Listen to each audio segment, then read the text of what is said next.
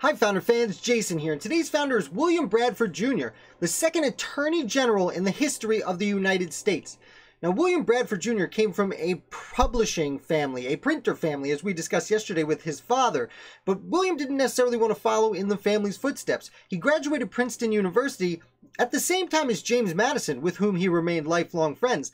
Bradford, though, as I said, didn't necessarily want to be a printer. Fortunately for him, a war broke out, and he joined the fight as one of the patriots. Initially, he was part of the Pennsylvania militia, where he served as a lieutenant colonel, but he was then claimed by George Washington and put in the position of Deputy Muster Master General.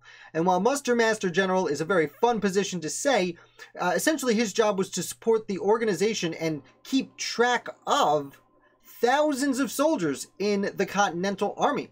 He does this for about 2 years before falling ill and having to want to study law anyway. He resigns his commission and studies the law.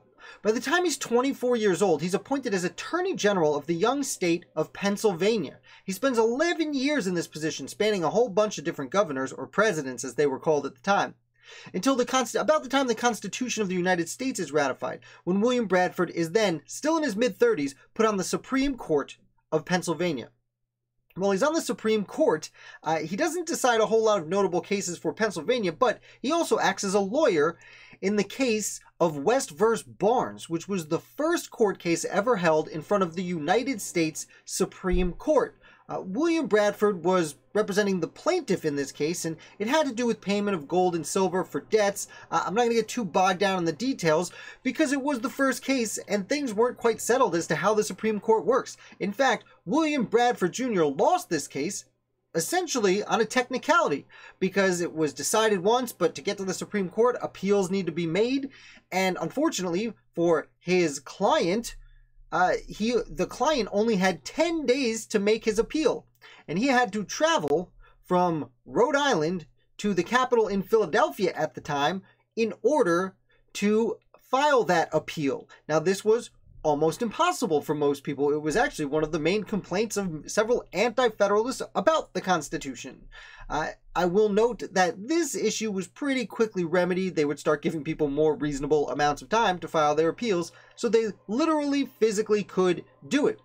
That being said, George Washington, now serving as president, was once again impressed with young William Bradford Jr., and when Edmund Randolph was left Attorney General of the United States to become Secretary of State, take over for Thomas Jefferson, William Bradford was tapped to take over as the second Attorney General of the United States of America.